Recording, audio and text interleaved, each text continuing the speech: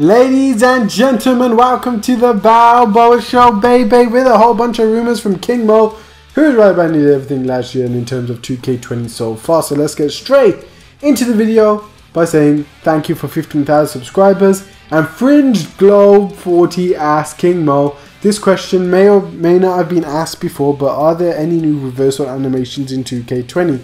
King Mo responded by saying yes. More contextually appropriate reversal animations to improve match flow have been mocap, i.e. front, back, corner reversals, resulting into seated corner positions or a strong grapple diverting into a carry position. There's also new animations exclusive to weight classes, so a whole lot of great information.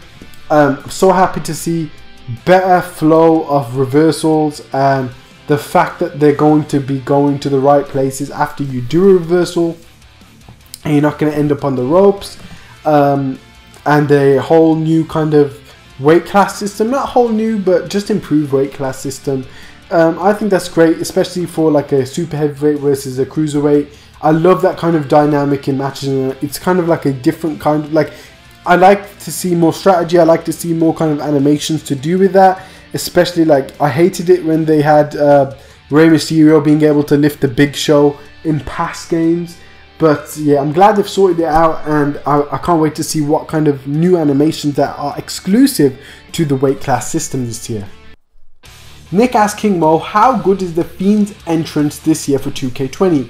It's being developed right now, King Mo says. Considering the amount of hours they're currently putting into the original content, it should come out very, very well. So the fact that right now they're putting in that SummerSlam entrance, because that's the only entrance we've had of the Fiend, is insane. And hopefully they could add stuff like Firefly Funhouse to the universe mode out of nowhere, or maybe whilst you're playing the game on the menu screen, just like a Firefly Funhouse little box comes up and it's like an exclusive Bray Wyatt kind of thing. I don't know, it's just like so many cool stuff could happen, man. But I'm not really sure if they would do that. But the fact that they're putting loads of hours into original content, like I said in my last video, originals is kind of like Visual Concepts' baby. It's kind of like their own kind of twist on things. It's their thing that they're working on by themselves without Ukes. It's kind of the thing that they want to really put over to fans and hope that they love it. And I'm so happy that they're doing this, because last year they only added like something like a big head mode, and I hated that so much. Like, that's what you kind of, that was a factor that you sold the game on, when it should have just been like a special thing that when you played the game you're like, huh, big head mode, what's this? And then you clicked it and it's like, oh my god, big head mode. It should have just been like a little inclusion. I don't know why they kind of it felt like to me like they marketed that as a point why you should have paid $50 or $60 to buy 2K19. But this year, originals, yes, I know it's like you have to pay separate for it if you don't buy the deluxe edition, but I would recommend, well, I can't really recommend it now because it hasn't come out, and by the time it happens, will deluxe edition be sold out? But I guess you can actually buy it on the store if it's sold out in your local stores anyway. You can buy it on the PS store, the Xbox store, I mean. So yeah, if you're still like kind of doubting which edition you should buy, maybe wait for the game to come out, wait for the reviews of 2K originals. We're going to be doing live streams of that on the channel anyway as well.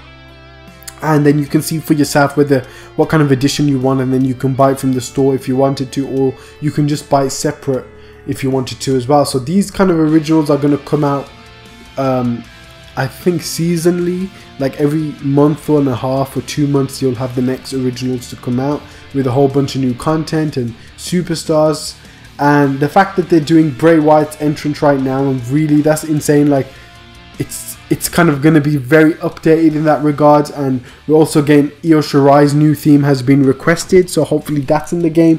So it seems Visual Concepts is really stressing on getting this game very updated, and even if it's not as updated when the game is launched, because by October a lot of things will change in terms of entrances and animations, hopefully they can do post-launch content that is free for everybody, like they did the Roderick Strong and the Undisputed Era entrance last year, and I think they've done a brand new Kane and Undertaker entrance as well post-launch. And hopefully they can add a lot of that kind of stuff and use locker codes to give us new animations and stuff as well. It's just a great way to use that, and it could be like updated downloads for locker codes, and it's just a great way to use locker codes as well. So yeah guys, thank you for watching this video. I'm so excited. I cannot wait to use the Fiend in WWE 2K20.